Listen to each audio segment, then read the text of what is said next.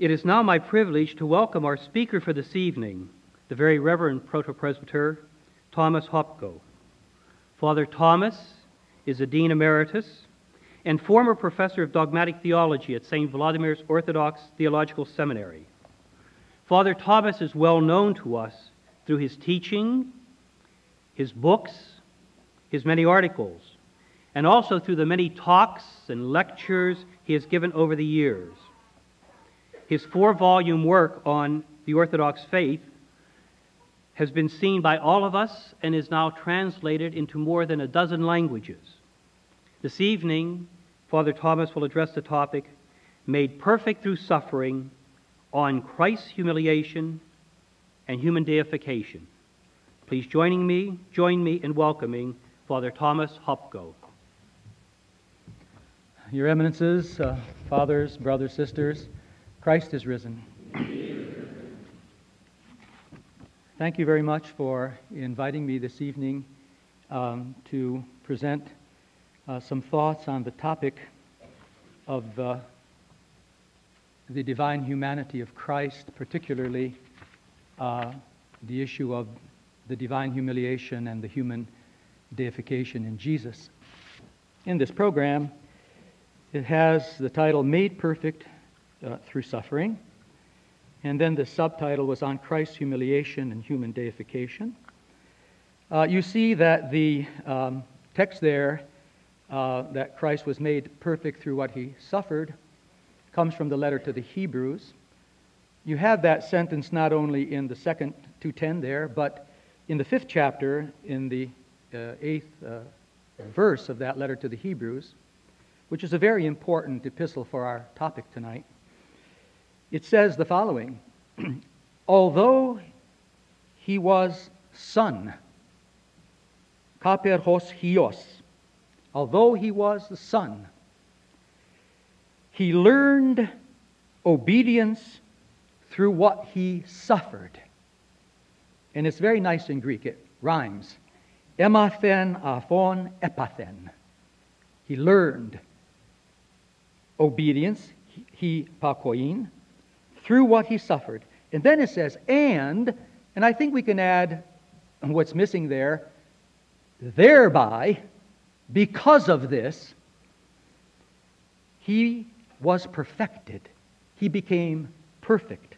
That's a very important word for tonight. Teleothis, he became perfect. He was perfected.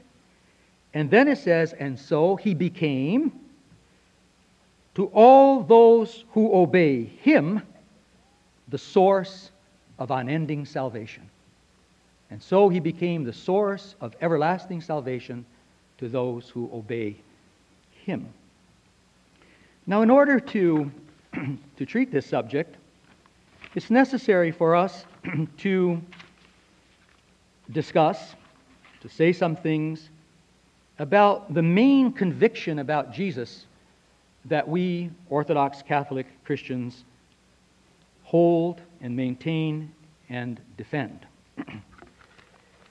Christians who accept the dogmatic definitions of the ecumenical councils as really accurate interpretations of the Holy Scripture believe that Jesus Christ is both God and man. We confess that Jesus, born of the Virgin Mary, is human, man, exactly the way that we are. Exactly. This is a statement of the Council of Chalcedon. Nicaea says that Jesus is divine exactly as God is, that he is homoousios, of one essence with the Father. Chalcedon says that he is also of the same nature, the same essence, the same humanity as we all share. So we confess that Jesus is true God and true man, perfect God, perfect man, really and truly divine, really and truly human, being one person, the Lord Jesus. God's Son, who's begotten of the Father before all ages, in the Creed, light from light, true God from true God, and also the one who is born of the Virgin Mary, without the human father. And we know also in our Eastern Rite we sing hymns of this nature. For example, the third tone dogmatic of Saturday Night Vespers, it says about Jesus that he is begotten of the Father eternally apatoro, and born of Mary amitoro, without a father and without a mother. See that he was born from the Father eternally bez materia, and as a man bez otsa sina plotiu, born as the Son of the Father in the flesh. Now what I would like to do tonight is to try to, in this brief period of time that we have, is to try to explain a bit, meditate a bit on how we understand that Jesus is both God and man. How do we understand that he is both divine and human? How does his divinity relate to his humanity? How does his being really a man relate to his being really God? How does this work in his actual life on this earth, in his ministry, in his being the messianic prophet, the messianic priest, the messianic king? And therefore, then, how does this work in our lives, where we believe that we, by faith and by grace, are commanded and called and created and saved by God to be exactly what Jesus is, to be by grace everything that Christ himself is by nature, and we might even say by his two natures, by his nature as divine and his nature as human. Now actually, in the history of theology, there are not too many attempts at making this explanation positively. As a matter of fact, it is affirmed everywhere, but it is very often not really explained, or how it's existentially realized in our actual life, how it was existentially realized in the actual life of Jesus himself, Jesus of Nazareth, begotten of all age, before all ages from the Father, born as a man without human father from Mary. How did it work? How did it work in him, and how does it work in us? What is it that we have to see here? You know, for example, the Council of Chalcedon that said that Jesus is teleos theos, means perfect God, and teleos anthropos, perfect man. And then it says that this divinity and humanity are united in him, and it uses 4 adverbs in Greek. Diaretos, achoristos, asynchitos, and atreptos, which means without separation or division, inseparably and indivisibly, and without fusion, without confusion, as we sometimes say even in our church stichiri, and without change, atreptos, without changing. He remains divine, he remains human, the two are not fused together, but they are united inseparably and indivisibly. Now this horos, this definition, it's a kind of a bounding of the mystery by saying what it is not. But it doesn't very much say to us what it is, how it is. And so what I'm going to have boldness to do tonight is to try to say a little bit, what does it mean positively? You see, how does it work positively? And I am emboldened to try to do this for several reasons. One is I just want to try to do it.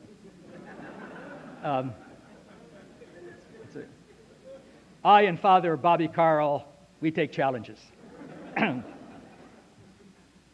Father Bob's my cousin. We have the same great-grandparents. But I also want to do it because honestly I think that most people don't understand it. I honestly believe that most people don't understand it. Most people don't think about it much. But as a matter of fact, when they do, when they speak, even when the priests preach, sometimes I honestly have to say, I don't think they get it right. Or not accurate enough, akrivos, accurately. So I think it could help to try to refine our understanding here. It will help. And I think also, because when you don't get it right, then the application in our life is not right. You see, if the vision is not correct, then the practical application, the praxis, can't be correct either. And just as an example of this, I remember once in my first parish, I was trying to convince a person to forgive someone. And I tried everything I could do. And then finally I said to this person, you know, whatever that person did to you, they at least didn't crucify you. And when Christ was hanging on the cross, he said, Father, forgive them. So if Christ himself could forgive the people crucifying him, you certainly can forgive, by God's grace, whatever this person did to you. And that person looked at me as if I was totally nuts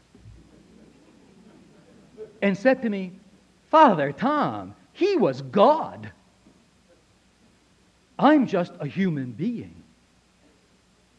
Well, I had to inform her, so was he a human being. A real human being whose life was to be imitated and actualized and perfected, and that's the reason that he came. So functionally, a lot of us, and especially Orthodox, probably most Catholics too, they usually think of Jesus as God. And then sometimes they'll even identify Jesus just with God in general. God became a man, God was born, God in a cavern, God. But as a matter of fact, that is not totally accurate either. Because Jesus is not the one true God. Jesus' Father is the one true God. The one true God is God the Father. Jesus Christ is the Son of God. He is of the same nature of God because he receives his divinity eternally in the timeless generation from the Father. He is begotten of the Father. The Nicene Creed said he is God from God, divine from the Divine One, just like the Holy Spirit is in the Spirit's procession. But the Holy Spirit and the Son of God are divine with the divinity of the one God and Father. And in the Scripture, the New Testament particularly, the one God is almost always God the Father. In fact, in the Scripture, Jesus is only really called God twice, except if you look at some punctuation in some of St. Paul's letters. And we heard it in the last week in the Orthodox Church with the old Paschal calendar, when he's identified with the Logos of God, and it says, "En archein ho Logos ke ho Logos proston theon." In the beginning was the Word was with God, and the Word was God. And then in the poetic inclusion of St. John's Gospel at the end, when the Logos incarnate has gone through his ministry and was crucified and raised, Thomas, my patron saint, was my name day yesterday, the 64th anniversary of my baptism, is the only one in the Scripture who says to Jesus, "My Lord and my God," with a definite article in Greek, "Ho theos ke ho Kyrios mu," the Lord and the God of me. So Jesus is God from God. He's divine with the Father's divinity. And only one of the Holy Trinity is incarnate. Not the Father, not the Holy Spirit. And by the way, the Holy Spirit is never called God, not only in the Scripture, but not in the first 350 years of Christianity. It was Gregory the theologian who finally said in one of his orations, I think on Pentecost, "The Holy Spirit is God." There, I've said it. Athanasius wrote letters to Serapion on the Holy Spirit, never calling him God. Basil the Great wrote a whole treatise on the Holy Spirit, never calling him God. So we have to be accurate in what we think and say. Now, we believe that the Son and the Holy Spirit are God. They are divine. Just like I am human, my wife is human. You know, as a predicate nominative, you can say, the Father is God, the Son is God, the Holy Spirit is God. But you cannot say God is the Father, God is the Son, God is the Holy Spirit, as if there were one God who is the Father, who is the Son, who is the Holy Spirit. That is the heresy of modalism, a condemned heresy. Sabellian, Paul of Samosata, modalism, condemned by the ecumenical councils. Now, so I think we got to get it straight. And hopefully we'll try a little bit to get it straight. But I'm emboldened also in doing this tonight, and hopefully maybe writing it up if it turns out okay.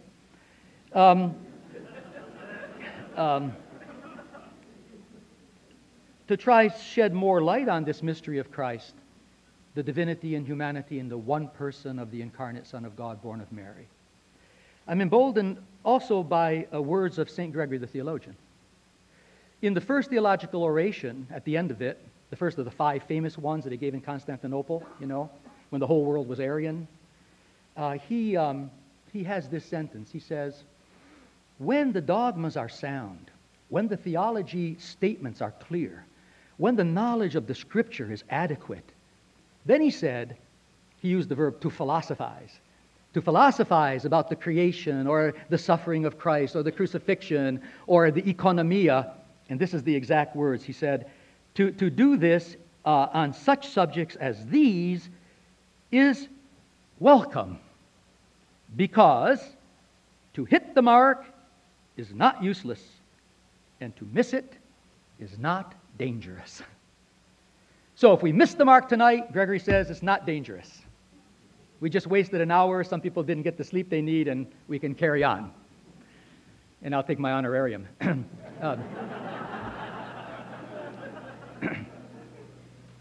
But he also says to hit it is not useless. It's beneficial. It's helpful if we can get it right. So I'm going to begin my talk tonight, formally now, with a cursory review of the great controversies about Jesus Christ from earliest Christianity to the end of the first millennium. I'm going to do this quickly, but I'm doing it for a very important reason. The reason is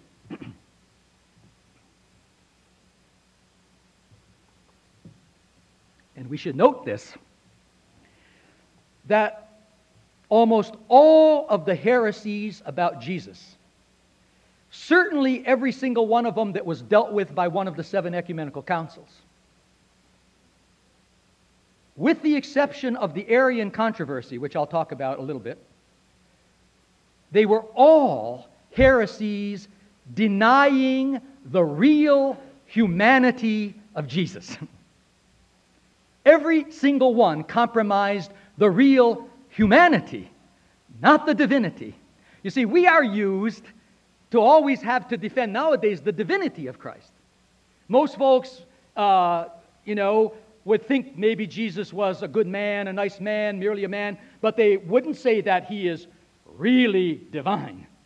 And we hold that he is really divine. And so we defend properly, we should, his divinity. Although there was this British guy I met one time who said, "Why, Father Tom, I would never deny the divinity of Jesus. I wouldn't deny the divinity of anyone."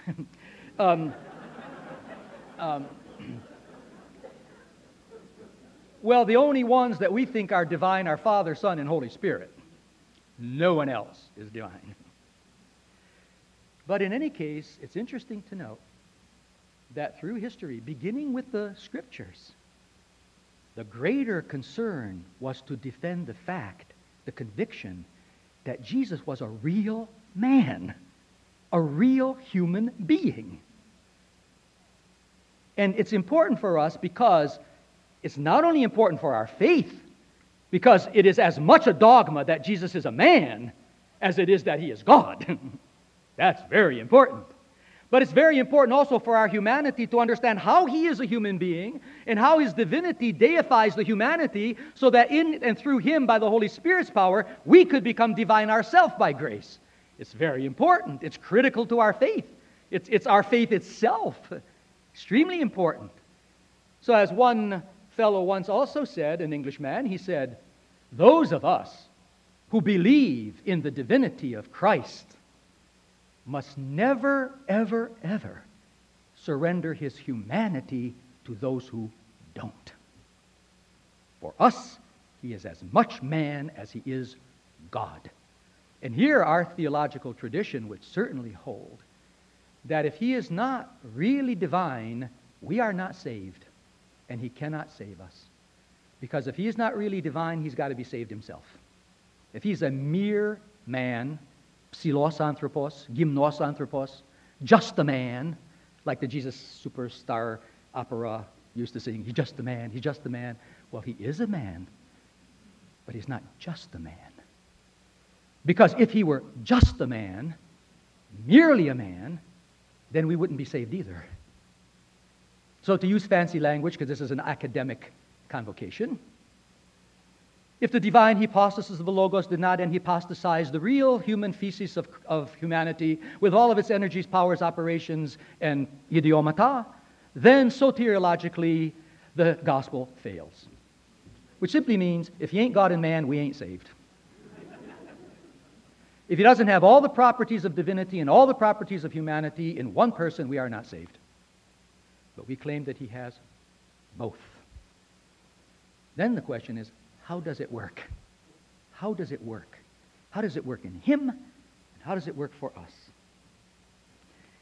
Now, I mentioned that I'll begin by just pointing out, to refresh the memory of all those who have studied theology formally, that the first Christian heresies about Jesus, Christian heresies, I'm not speaking about non-Christians who didn't believe in Christianity at all, or Jews who did not accept Jesus as the Messiah or whatever, but virtually all the Christian heresies, except certain Judeo-Christian heresies that did exist, Ebionites and so on, who said that he is the Jewish Messiah, but he's not the incarnate Son of God. But virtually all those that came from Hellenism, and almost all of them did, they actually deny his real humanity. First of all, the Gnostics and the Docetists believed that Jesus only appeared to be human. He was not really human, because they thought that anything human or material or temporal is no good. The perfect is divine, unchanging, spiritual, not material, just being and not becoming, cannot change, and certainly cannot be caught up in human flesh, and certainly cannot die a bloody corpse on a cross. That can't be. And by the way, Islam holds the same thing. Islam holds the same thing. Islam believes in the virgin birth. The Quran teaches the virgin birth, but they don't believe that Jesus is really divine, and they don't believe that he really died. Well, either did a lot of early Christians. So already in the New Testament, you have St. Paul speaking about Christ in the days of his flesh. He became like his brethren in every respect except sin. And sin doesn't belong to humanity. Sin is alien. It is not synonymous to be human and a sinner. Just the opposite. Sin dehumanizes us. We're going to see that tonight. Or Paul in Colossians, who would say, in Jesus dwelt plidamo theotitos somatikos, polnota božestva tělesna, the fullness of divinity sarkically, fleshly, somatikos even is rather bodily. But John insists on the flesh. In the first letter of John, the second letter of John, the author there says that if anyone does not confess that Christ has come en sarhi, those who do that are deceivers and are antichrists and are without God. That's what it says. Who deny that Christ really has come se sarkomeni, infleshed, as the Nicene Creed says, that he was incarnate and en anthropisanta, became human. That's our faith. So already in the Bible, that had to be defended. Then the Apostolic Fathers were defending it all the time against all types of Valentinians, Gnostics, Vasilidians, all these kind of people who said, Christ is some kind of spiritual aeon. He inhabits Jesus, but Jesus doesn't really die. And when we all finally go to heaven, we lose all our body and we turn into souls. Origen taught that. And it was rejected by the church. Then you had, in going historically, the Arian heresy. And many people today would say, oh, the Arians are really like modern Christians who deny the divinity of Christ and think that he is merely a man. And how often I've heard people say about people who reject the divinity of Christ, oh, they're just Arians. Well, brothers and sisters, that ain't accurate. That is not accurate. Because the Arian heresy did not have to do with Jesus the man. It had to do with the Logos, Son of God, eternally. The Arians believed that Jesus Christ was the incarnate Son of God. But they didn't believe that the Son of God was divine, eternally. They didn't believe that God's wisdom and word were divine.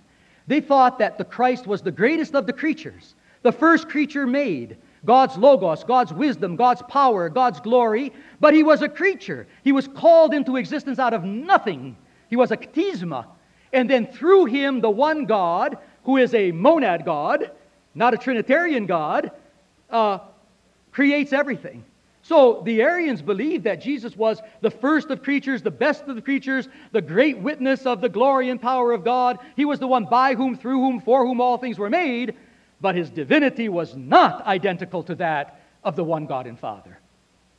So, as a matter of fact, the only Arians around today that I know of are Jehovah's Witnesses. Because the Jehovah's Witnesses believe that Jesus Christ is the Logos of God, the Son of God, the first created being of God and the highest of all creatures, who can even somehow be called divine, but not divine with the same divinity, identical divinity as God. Once 2 Jehovah's Witnesses came to my door when I was teaching dogmatics at the seminary, so I invited them to my class.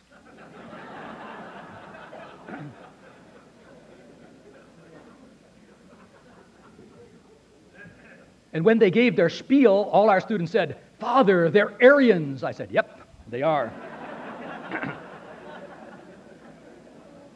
So technically, Arianism doesn't have anything to do with the humanity of Jesus. In fancy language, it's a triadological heresy, not a Christological heresy. It has to do with the Trinity, not with the person of Jesus. Now, if you go, all the rest of them, though, have to do with the person of Jesus after Arianism. The Apollinarians said, the Logos became flesh, but he didn't have a human mind. He didn't have a human soul. He didn't have human intelligence. He didn't have a human nous. The Logos of God inhabited a body, and he took a body like an instrument. So he really didn't have a human soul, a human mind. He wasn't really fully human. And that occasioned St. Gregory the Theologian to say, the famous line that every seminarian knows, what is not assumed is not saved. What is not assumed is not healed. If he does not have a human mind, a human soul, a human feeling, human passions, human will, he's not human. He's a freak. And that was condemned as a heresy. A heresy. But a lot of folks usually think about Jesus like that. He's sort of the divine Logos masquerading around like a man, but not a real one. That is not right. He's a real man. He has a mind, he has a soul, he has a will, he has emotions, he has a body, he has passions, he has sexuality, he has a nationality, he's a Jew. Still bothers a few Ukrainians, I know.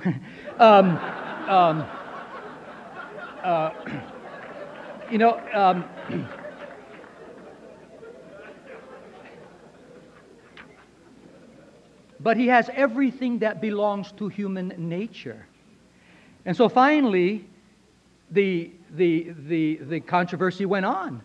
And then there were people who were called Nestorians. And those people said they were so strictly Nicene, so insisting that Jesus Christ, that the Logos of God, the Son of God, was really divine, that they ended up denying that he could become a man. They said if he's really divine, then he's immutable, unchangeable, eternal, perfect. He can't become a man. He can't become anything. He's stuck in his divinity. He's like imprisoned in his divinity. He cannot actually, he himself as a person, be born as a man. And that's why they wouldn't call Mary Theotokos, which was a liturgical title for a century already. In fact, long before the Nestorian controversy, Gregory the Theologian said, anyone who does not confess the incarnate Son of Mary, the mother of the incarnate Son of God, as Theotokos, is severed from the Godhead. They are not in communion with God. So it was an old term. And Nestorius caused the whole problem when he dropped the term Theotokos from the liturgy. It was being used in the liturgy, he dropped it. He said, this is not right. So when you start changing stuff in the liturgy, you better be careful, you know. Now, that wild man among the fathers, Cyril of Alexandria, went crazy. And he said, who then is born of Mary? Well, the Nestorian answer was, the man Jesus. And there was a synathia, a conjunction between the Logos of God and the man Jesus forming the Christ. So Christ was his prosopon, his person, his face to the world, was a synathia, a joining of the Logos of God and the man Jesus, or the Son of God and the Son of Mary. And that's where Cyril of Alexandria said, The Son of God, the Son of Mary, the same Son. The one born of Mary is the Logos himself. The Logos did not join himself to a man. The Logos became a man. And that's why the Third Ecumenical Council in Ephesus in 431 insisted on Theotokos and justified the theology of Cyril. But then you have Chalcedon 30 years later, because they're still fighting about all this. And so some folks were saying, okay, the Word of God really became human, but because he's so powerfully God, he basically overwhelms the humanity of Christ, and the humanity is just an external instrument of the Logos who sort of goes around pretending that he's not God. Because if he's divine, then his humanity is swallowed up in his divinity. And then the council and the Father said, oh no. He became human and the humanity remains fully human. The humanity is deified by his divinity, not suppressed or destroyed. When the Logos becomes man, he doesn't destroy his humanity, he divinizes it. He glorifies it. He's a real human being real God together. And he reveals his divinity through his real humanity. Well, then they said, well, then he's not really human. He's a divino-human nature. He has a theandric thesis. He's just theanthropic. He's just a God-man. The council said, oh, no. There ain't no such thing as a theanthropic nature. You can be divine and you can be human, but you can't be divino-human. A person can be divine and human, and Jesus is. But there is no such nature as divino-humanity. It doesn't exist. And if it did exist, well, it can't exist, because how can divine be fused with the human and lose the characteristics of divinity? It's absurd, and it's certainly not biblical. It's an ontological impossibility. That's why the Monophysites were rejected at Chalcedon, and the Eutychians and all these other folks that you might learn about if you go to the degree-granting seminary of Cyril and Methodius. This is important. But then there were even some who said, well, okay, he became a man, but because his humanity was so perfectly divine, it was incapable of dying. Just for the fun of it, I'll tell you what those people were called. They were called Aftartodocetists. Julian of Halicarnassi. And the point there was, there ain't any humanity that's incapable of dying. If you're a human, you're capable of dying. That's a characteristic of being human. If you break communion with God, you die. Period. So humanity as a creature is capable of dying. They said Jesus was capable of dying. But then there were some who said, well, okay, he has divinity and humanity, but it's so united together, so inseparably united, that all of his actions are theandric or theanthropic, divino-human.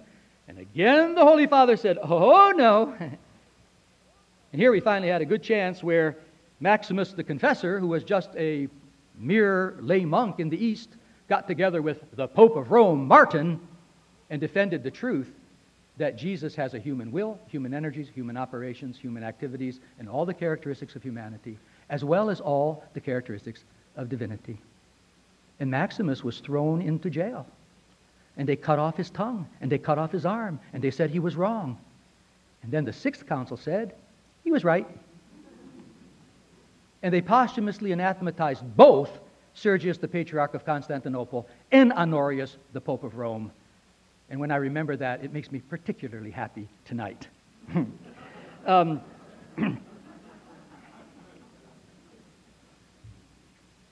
But the Pope and the Patriarch were wrong, and these men were right. And it's affirmed by the Ecumenical Council. And then, of course, the iconoclasm, we usually think that it had to do about icons. In fact, it had to do about the humanity of Jesus. Because the iconoclast said you can't make an image because he's divine. He's the divine Logos.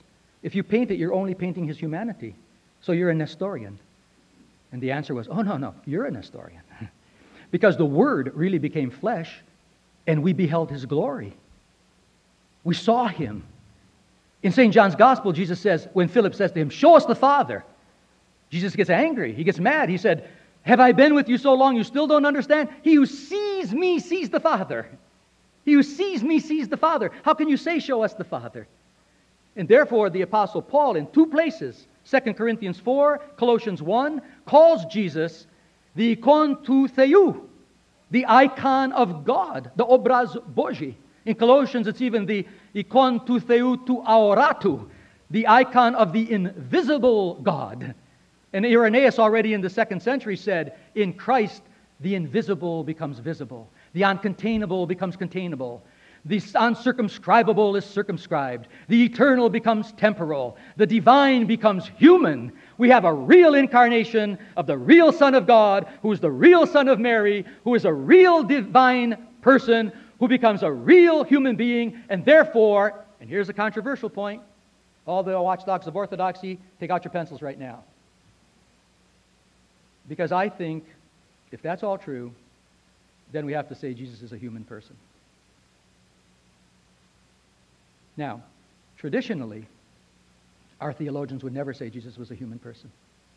They would say he's a divine person with a divine nature who assumes the human nature, and the human nature is enhypostasized in his divine person.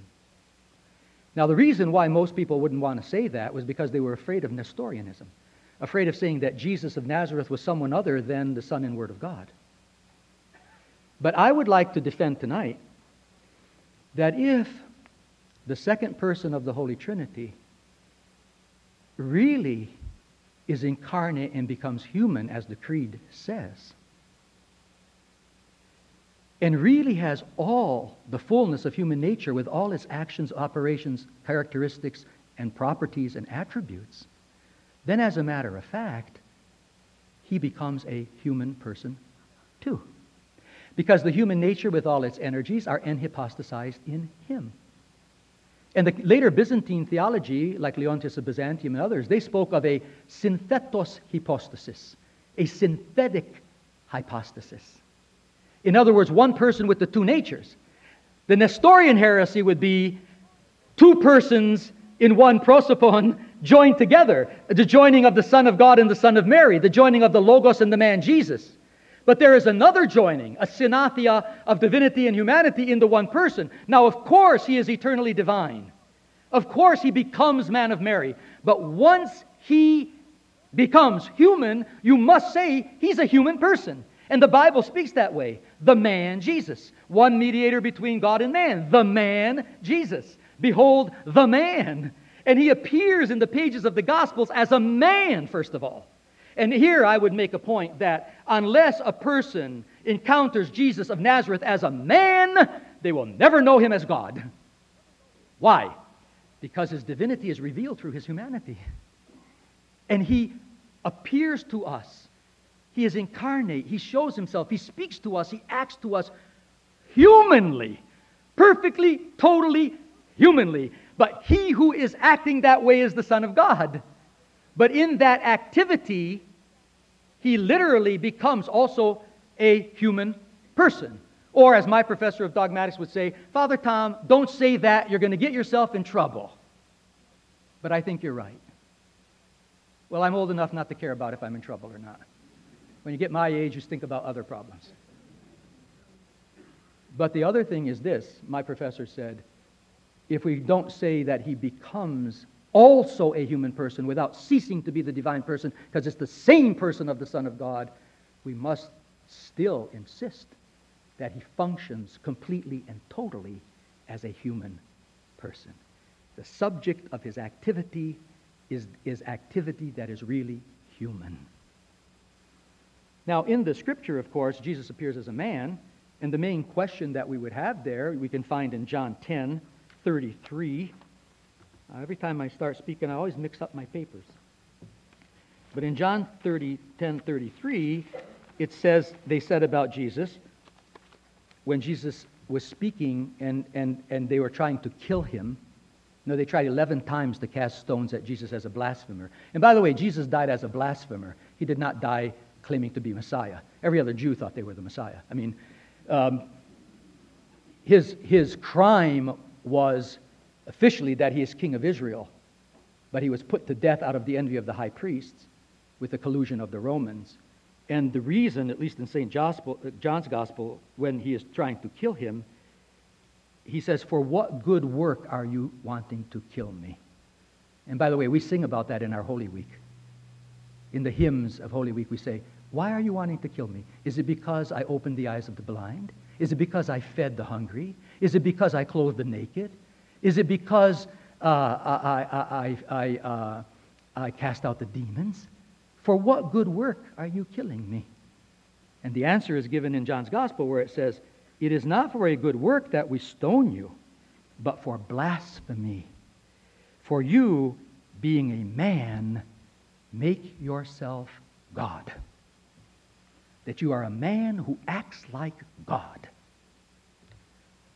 St. Athanasius the Great, commenting on this rhetorically, said, if only they would have known that the question should have been placed otherwise. How can you, being God, make yourself man? Because that's the mystery that's ultimately revealed. That he is God before the ages who appears on earth. But existentially, it's a man that you meet. And you say, how can this man make himself God? Now, here it's very important for us to know that this insistence on the real humanity is the biblical teaching. He is a man, a real, true man, human, just like you and I are. If he's not, then we're not saved. If he's not, the Gospels, the Bible is not teaching the truth because it presents him as a real man. But the question is, what manner of man is he? You had that already in Matthew and Mark and Luke. He forgives sins in his own name. He casts out demons in his own name. When people fall down and worship him, he doesn't say, get up, I'm just a man. He says, you believe in God, believe in me. He says, I am the way, I am the truth, I am the light. I mean, those are divine pretensions. He gives a teaching and begins by saying, amen, amen, I say to you. In Old English, it was verily, verily. I had a neighbor up in Warren when we lived there in the 60s, and her daughter's name was Verily.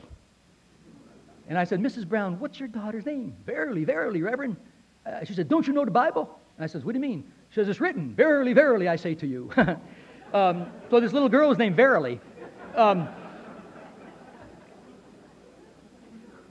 In Greek and Slavonic, it's amin. Amin, amin, legoimin. No one in the Scripture begins the teaching saying amin first. You're supposed to say amin to what the guy says. See, I'm hoping very much you're going to say amen to what I'm saying tonight. But if you're the incarnate Son of God, you can say amin, amin, legoimin. Truly, truly, I say to you. In other words, this ain't up for negotiation. This is the Word of God. And Jesus said, I have no words but the words of the Father. I have no will but the will of the Father. I have no work of the work of the Father. I and the Father are one. Although being God's Son, he can also say the Father is greater than I. And by the way, in a lot of our theology catechisms, when Jesus says the Father is greater than I, most people explain it as the fact that he's human. You can say, oh yeah, the Father's greater than him because he's human.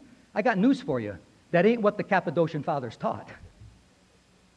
Gregory and Basil said, if he was just a man and said the Father is greater than I, you could say to him, no kidding. Suppose I got up here and said, folks, the Father is greater than I. You say, where's the local hospital? But the Cappadocians say when Jesus says the Father is greater than I, you can only have a comparison between beings of the same nature. And so they said, although his nature is divine with identically that of the Father, his personal relation to the Father as the Son allows him to say that by manner of origin, the Father is greater than I, because the pigi theotis, the source of his divinity, the atia, the cause of his divinity, is God the Father. He is divine because he is God's Son and Word. He is God from God, who becomes man. Now, in the Gospels, he is a man. He walks around like a man, a first-century Jew. And he has all the characteristics of what it means to be a human being from the moment of his conception. He's an embryo. He lives exactly 9 months in Mary's womb. Unlike the Virgin Mary and John the Baptist, by the way. Because if you notice our liturgical year, each of their conceptions is off by 1 day to their birth, just to show they weren't perfect in the Son of God, you know. But for Jesus, it's perfect. March 25th to December 25th. April 7th to January 7th for some in the room. It's exactly 9 months, but he's a perfect embryo. Then he is born like any child is born. He opens the mother's womb. There's a piety about this closed womb we may talk about. But according to the Scripture, he is born as a real human being. in the Bethlehem cave. He is washed by midwives on the icon.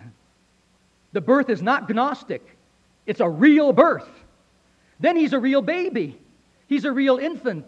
He grows up in his humanity, the Scripture says, deifying all the stages of human development, St. Irenaeus would say. There's an anakephaleosis in his humanity. He recapitulates every part of human life. He deifies it as he lives it through. But it's a real human life, which means that he had limitation, nationality. He had to learn. I said recently in a talk and got attacked by saying Jesus of Nazareth was ignorant. He did not know Church Slavonic. Although some people think he knew Greek. But if he knew it, he learned it. Jesus does not have infused knowledge. He learns like any human being learns. He's got to come to even learn who he is. He's got to learn by the time he's 30, or by the time he's 12, he learns that he's got a special calling, his Father's business. By the time he's 30, he's got to know that he's the Messiah.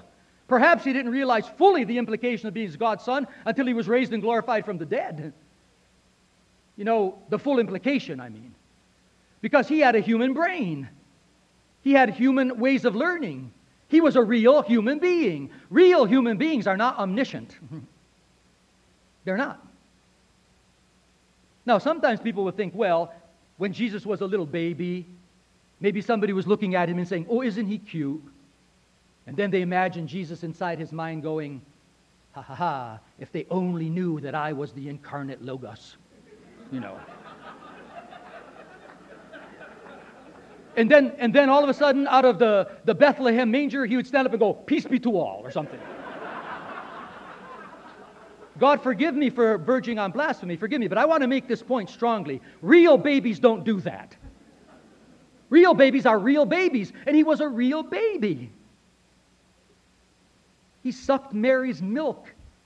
He was obedient to his parents. He worked. He studied. He grew. He's a real human being. Now, by the time he has his ministry, however, as a man, he is demonstrating all the qualities of God.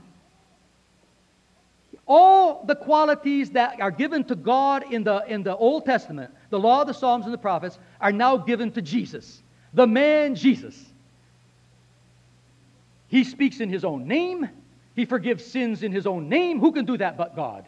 He casts out demons and has power over all the evil powers in his own name. He heals the blind. He makes the deaf to hear, the lame to walk, the dumb to talk. He does it himself and says, I can show you that I have this power. And then he walks on the water and he calms the winds and he calms the waves and he feeds the people in the wilderness. And then he does the ultimate act. He raises the dead. Who has power over life and death? God alone. But he does this in and through his humanity. He does this as a man. And that's the point, that the divinity of Christ, which is the identical divinity of God the Father, is revealed through him in human form. St. Paul says, although he was en morphi to theou, in the form of God, he was found in homeomata to anthropo, in the likeness of man. And he took on the form of the slave and was obedient to death. We're going to get to that. I'm running out of time here. We'll get to that. But what we have to see in his humanity is the humanity, and this is the main point I want to make tonight. The humanity of Christ doesn't conceal his divinity. It reveals his divinity. It doesn't hide his divinity. It shows his divinity. And it's done in authentically human way because he's a real man. And as a matter of fact, it can't be done any other way. Even the hesychastic communion of the divine energies, according to the fathers, come to us through Christ and through his glorified flesh. Even proleptically to Moses, it is Jesus Christ that he encounters in the bush, the one who is Mary's child. There is no ansarchic logos floating around. The creed doesn't say, I believe in the Logos who became man. It says, I believe in one Lord Jesus Christ, light from light, true God of true God, begotten, not made. And so from all eternity, we contemplate the second person of the Trinity as Mary's child, the one who we'll see was crucified. Now, so Jesus, and this is the gospel itself. The gospel itself is that the man, Jesus, has all the characteristics of the one true God, his Father. He has them being the Father's Son, and Logos, and wisdom, Davar Yagve, Chochma Yagve, Sophia tu Theou, Logos tu Theou. He is everything that he is from the Father. And then that is even born in human flesh as Mary, and then realized in human form, shown in human form, so that when you hear him, you hear God. When you see him, you see God. When you touch him, you touch God. When you smell him, you smell God. But God ain't touchable, smellable, seeable. A man is. So there can be a man that God has become when we eat the body and blood of Christ. It's the body and blood of God incarnate. It's God's body and blood, St. Cyril would say. Not some man that the Son of God joined himself to. But nevertheless, it's body and blood. And God doesn't have body and blood. Man has body and blood. But there can be human body and blood that is the body and blood of God. That's our faith. Now, the last thing, mostly because of time, is that we believe that Jesus Christ, the Son of God, Mary's child, not only became human in order to reveal God to us, but he became a slave, a bonded, suffering slave. He became the Ebed Yahweh of Isaiah, the suffering servant. And he came in order to suffer and in order to die. And here's the most mind-blowing part of it all. His divinity is perfectly revealed and realized in his suffering and in his death. If he did not suffer and he did not die, he not only would not save the world, but he would not reveal God to us. We know who God is and how God is and what God is. And St. John Chrysostom would have even said, we know where God is in the crucified Christ. As the Christ, Jesus had to die. We believe that. That's our faith. In order to save the world, and therefore in order to reveal God, and therefore in order to live a human life that is fully and completely divine, he had to suffer and die. Why? Why? And here, I think the answer is best put in the following way. If it isn't, well, that's the way I decided to do it. In his humanity, the incarnate Son of God is the Messiah. The Messiah, the anointed, was the last great prophet, the last priest, and the last king. First of all, he was the prophet. He was the prophet, and a prophet is the person who proclaims fully and completely the Word of God. Now, we believe that Jesus was the final prophet. St. Peter spoke about this on the Sermon on Pentecost, where he said, Moses wrote that a prophet will arise, that if you do not listen to him, you're cut off from the people. You have no hope. When John the Baptist is asked, are you the prophet? He says, no. Although Jesus said he was the last and finest and greatest of all the prophets, except for the Messiah. The Messiah is the prophet, just like he is the Son of God and the Son of Man and the Word of God. Definite articles all the time. Not a Son of God, the Son of God. Not a Word of God, the Word of God. Himself in his own person. But he becomes the prophet. Now, what does the final prophet have to do? The final prophet has to speak the final word of God. And we claim here that this is Jesus, not Muhammad, and that this final prophet is the Word of God Himself in human form.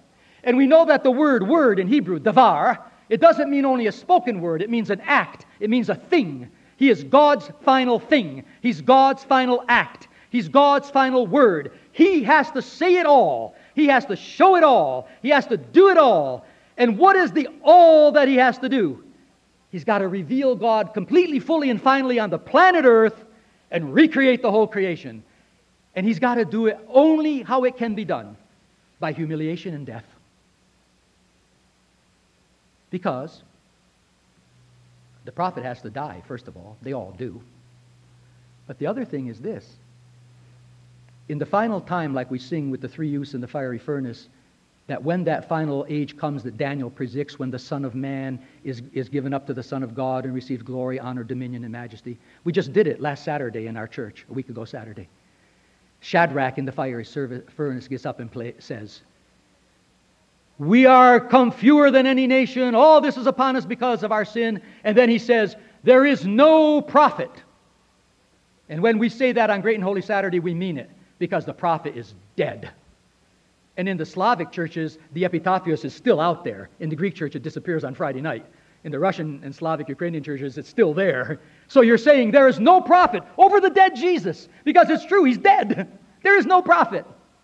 But the prophet has to die, because the prophet has to show who God is, what God is. And God is love. God is truth. God is compassion. The Lord is merciful, gracious, slow to anger, abounding in steadfast love. He does not hold our sin against us. He dies for us. So for the prophet to be and reveal the final word of God, he has to die.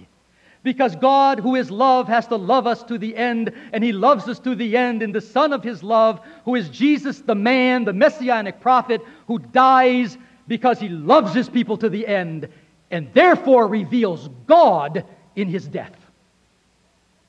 God is revealed in His death. He became the source of eternal salvation for all who obey Him. Paul in Philippians says He was obedient even unto death, death on a cross. The shameful death. He had to be in order to reveal God. Then he was not only the prophet, he was the priest, the great high priest. As the great high priest, he also has to die. Why does he have to die? Because the final great high priest has to offer the perfect sacrifice.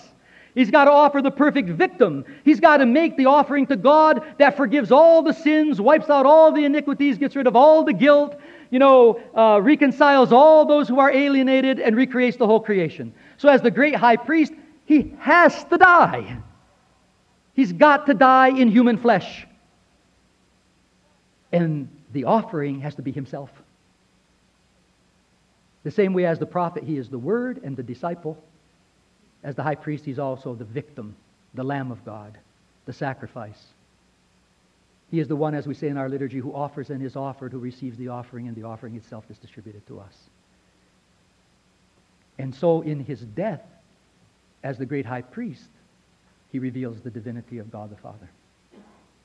He does the all-encompassing, merciful act of God by offering the perfect sacrificial offering for the life of the world.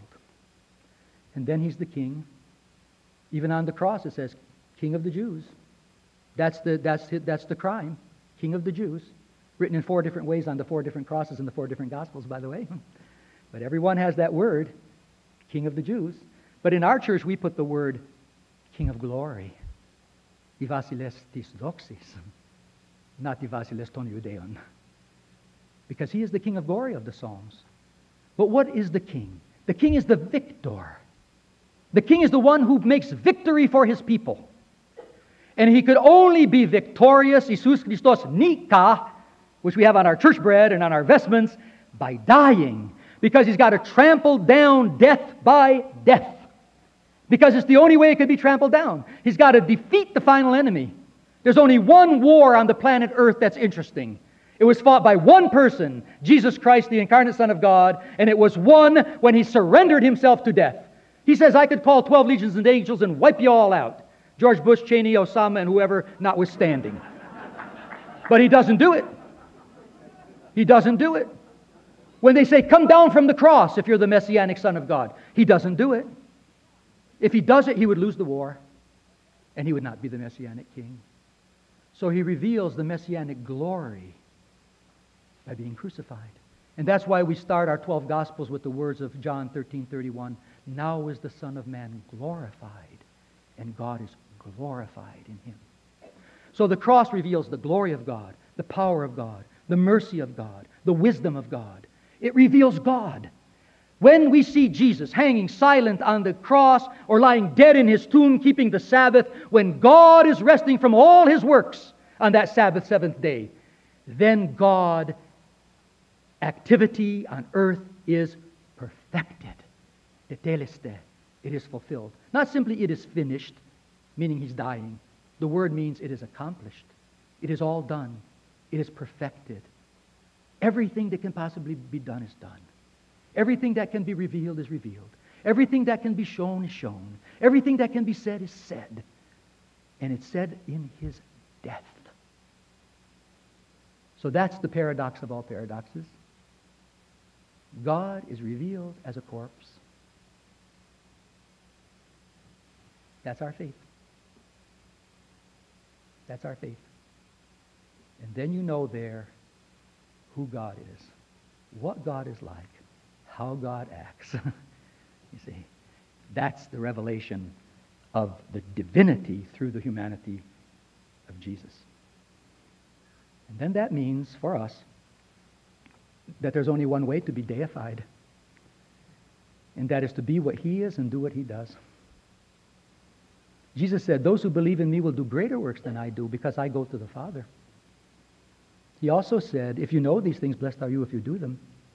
He also said, if you will be my disciple, you will take up your cross and follow me. And ultimately, he said, a new commandment I give to you, that you love one another as I, the Son of God, the Son of divine love. Paul even calls him that, St. Paul, hohiostis agapis avtu in Colossians. Not the beloved Son, but the Son of love. And so he says to us, if you will be divine, then you have to love also to the end, even unto death. Because there's no other way to live a divine life on the planet Earth in its sinful, fallen form. No way. So, we believe that there is no exaltation without humiliation. There is no glory without total self-emptying. There is no riches without poverty. There is no wisdom without foolishness. You want to be first, you have to be the last. You want to be the greatest, you have to be the least. If you want to be rich, you have to be poor. If you want to be wise, you have to become a fool. If you want to be powerful, you have to become weak. If you want to live, you have to die. That's our faith. And all of this in the man Jesus is showing that he is God. The new Adam, the man from heaven. See, that's Paul's words. Because even the first Adam was only a type of him who was to come. Because Adam himself was created to be God's son, but he blew it from the beginning. But through Christ, we become God's son, and we even become deified. But we like that term, Orthodox Eastern Christians, theosis. But the word for tonight is this. There is no theosis without kenosis. There is no deification without crucifixion. And the only way to be deified is to suffer in and with Christ in love for God, with all one's mind, soul, heart, and strength, and with love for the neighbor, even unto death. Because that is the most perfectly divine act that can possibly be, and it's accomplished humanly in the person of our Savior, so that by faith and by grace and by the Holy Spirit, we could do the same. And therefore to be katacharin, what he is katusian. To be by grace, everything that he himself is by nature. And by nature, he is both God and man. Thank you.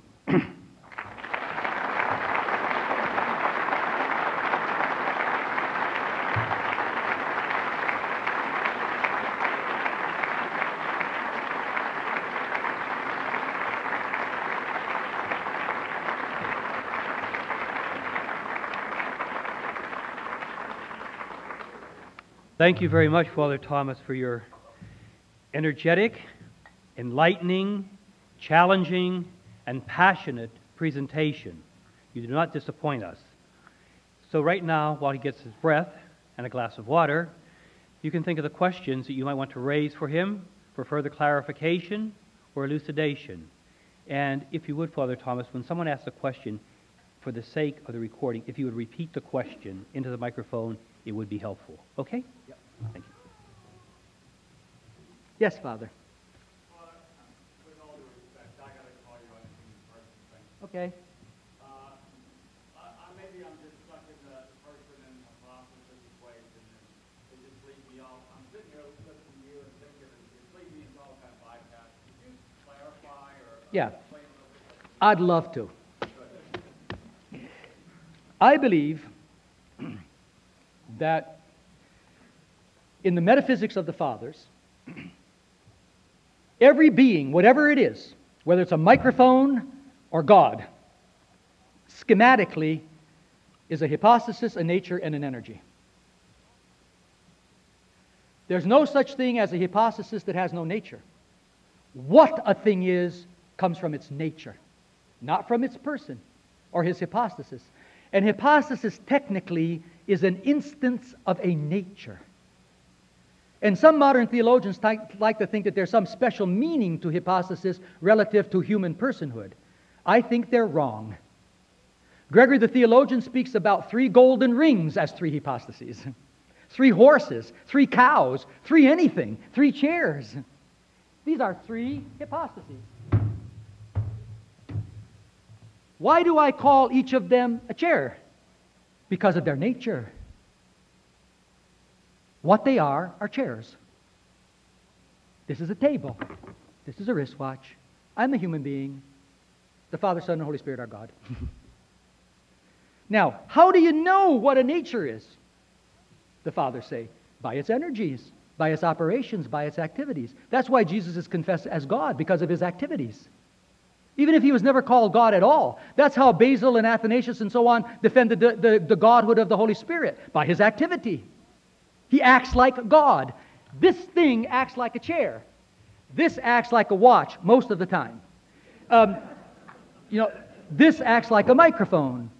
I act hopefully like a human being. Maybe a sinful one, but still a human being. So when I'm saying what a thing is, it comes from its nature.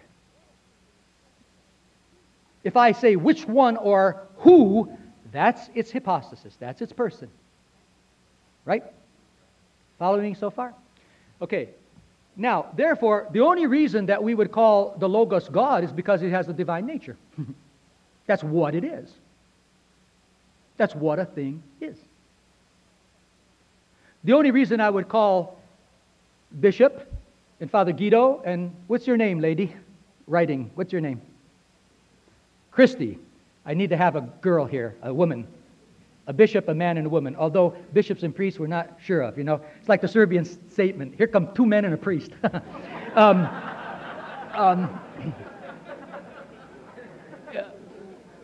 But anyway, if I ask about Bishop, what is he? The answer is human. Man. If I ask about Father Guido, what is he? Human. If I ask about Doctor, the doctor behind him, what is the doctor? He's human. What is Christy? Human. Why do I call them human? Because their nature and activity show me that they're human. But they are separate hypostases. But they have the same nature. All chairs have the same nature. All people have the same nature. All men and women have the same nature. There's only one human nature. There's only one divine nature shared by Father, Son, and Holy Spirit. There's only one human nature shared by all human beings. There's only one chair nature shared by all chairs. Now, when you talk about creatures, you can count hypostases because nature for creatures is limited and finite and bound. So I could say 1, 2, 3 chairs. 1, 2, 3, 4, 5, 6, 7 people. I can't say that about the Holy Trinity. I can't say three gods. Why? Because divine nature does not allow arithmetic. It has no bounds, therefore you cannot count.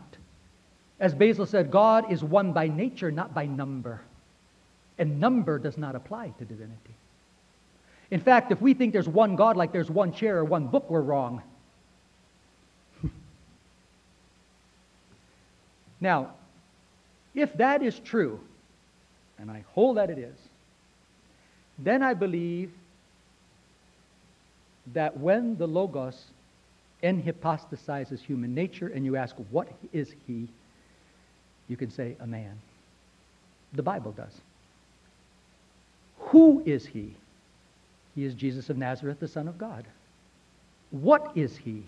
He is divine and human.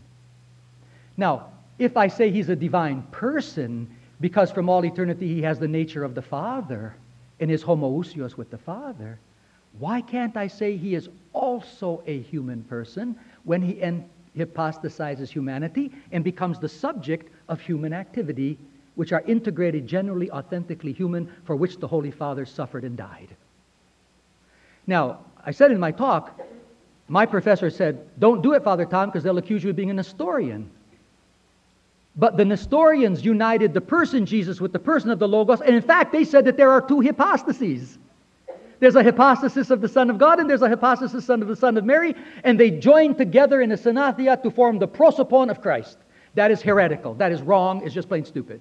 It's not the Bible. It's not logical. But if the Logos really becomes man, and he becomes the subject, the hypokimenon of human activity, I see no reason why we cannot call him a human person. Now, one of the reasons, who is also the Son of God. In other words, the same person is both divine and human. If it's another one who's not the Logos, then you're in trouble. But if it's the Logos, why not? And I even think it's important for another reason. You know what it is? Even if you don't want to know, I'll tell you. It's because some good faith people criticize our Orthodox theology, Catholic, Orthodox, Ecumenical Council theology, by saying, you folks don't really believe in the true humanity of Jesus. And you say, well, why not? They say, because you denied that he's a human person. You have divine person, divine nature, and he hypostasizes human nature, but he's still just a divine person who hypostasizes human nature. But you're unwilling to say he then becomes a human person. And I would say, if you think that's so, you're right. We should say he becomes a human person. But there is no Jesus who is just human, who has only the human nature. Doesn't exist. From the moment of his conception, Jesus of Nazareth is a human person who is also the divine person of the Son of God, the second person of the Trinity. And there's one hypostasis. But Leontius of Byzantium dared to call it synthetos, synthetic. Synthetic means combining two. What are the two? Chalcedon says it's the two natures. Maximus died for saying it's the two natures with their proper energies. You see? So I think that I don't recommend it, but I thought, I would risk it. So that if people would say, at least to me, and I'll tell you the honest truth, if I'm wrong, God forgive me, but if I meet a Protestant or someone who says patristic theology stinks because they don't believe Jesus is a real human person, I would say, yeah, they really do. They're reluctant to say it because of Nestorianism, because of misunderstanding, but once a hypostasis becomes something, then that person is modified adjectively by its nature. The only reason you can call Jesus a man is because he has human nature. The only reason you can call him God is because he has divine nature, the nature of the Father. But to say that Jesus is a divine hypostasis means you are already saying something about his nature. That's my point. Forgiveness to all of you who were lost 10 minutes ago. Thank you once again, Father Thomas, for all of your energetic presentation and for getting a lot of thinking stirred up and a lot of conversations. We invite you to continue the discussion and the conversations out in the lobby area where we'll have a reception prepared for all of you to join. So thank you once again for being with us, and please stay and enjoy the reception and fellowship with each other. Thank you once again.